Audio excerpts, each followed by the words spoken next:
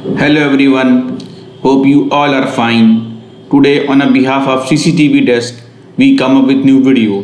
Today we are going to discuss a very important PC software.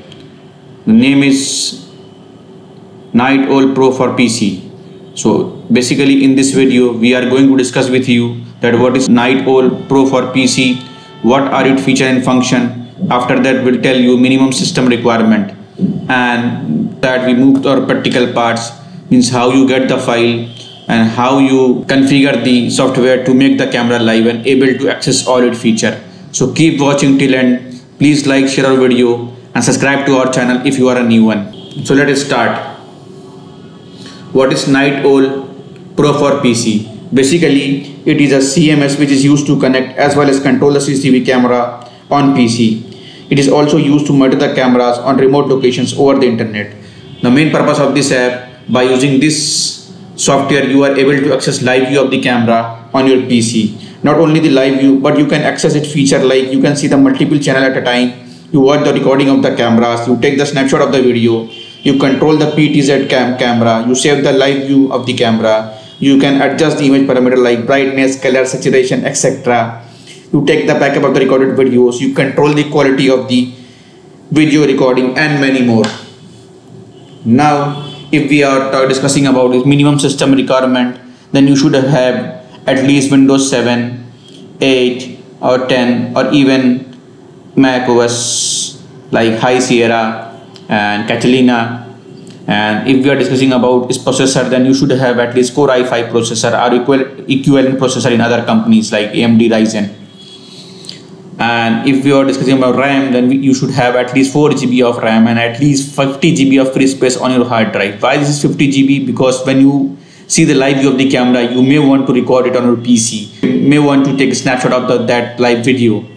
So for that you should have at least 50 GB of free space, because moving pictures take little MBs. Okay. Now let's move our video to practical part, how you get. For that you should open your browser.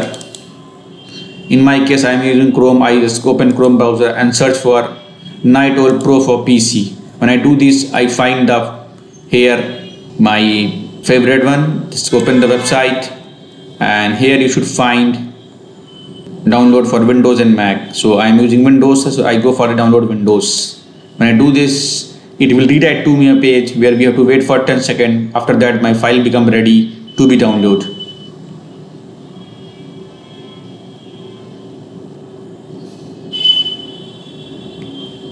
Now just click on this.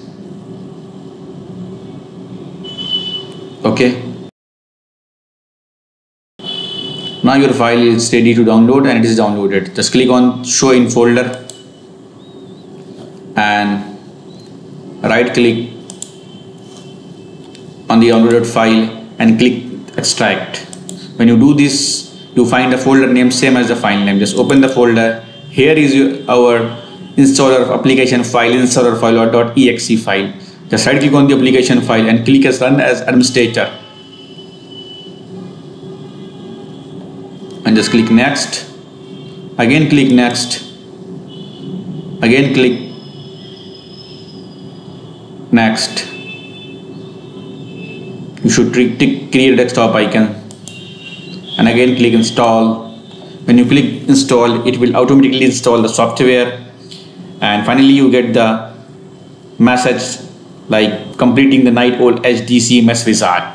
Click finish to exit setup, and when you tick launch Night Owl HD CMS, then it will automatically open the software. Just click finish.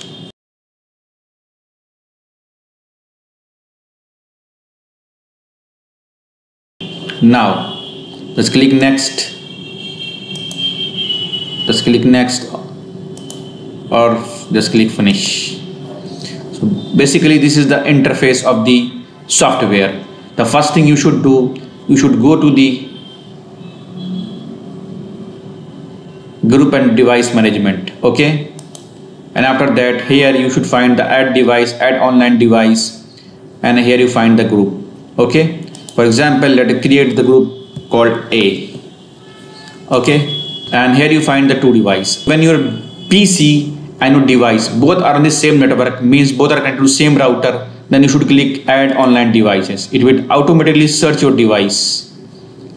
Okay, and if you want to remote device or you want to connect other static IP, then you should click add device like this. Okay, so here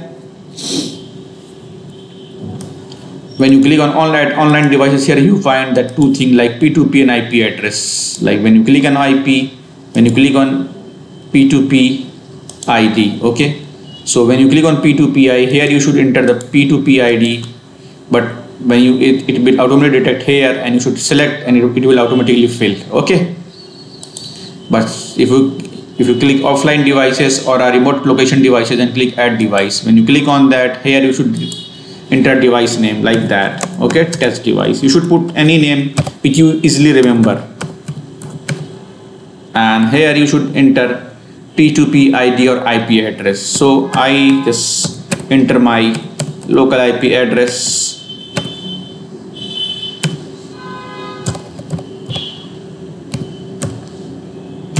and here you should enter the media port.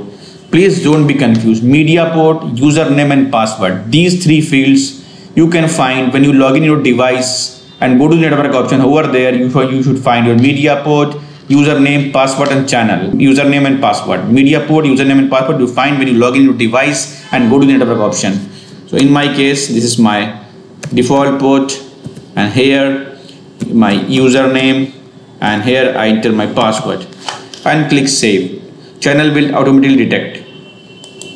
Okay, now just click and just click import. Okay, now go to the control panel again and go to the main view, and here you find that just go into single page, single camera view, and just double click on this A, and your camera comes online like this. Thanks for watching. Thank you. Have a nice day.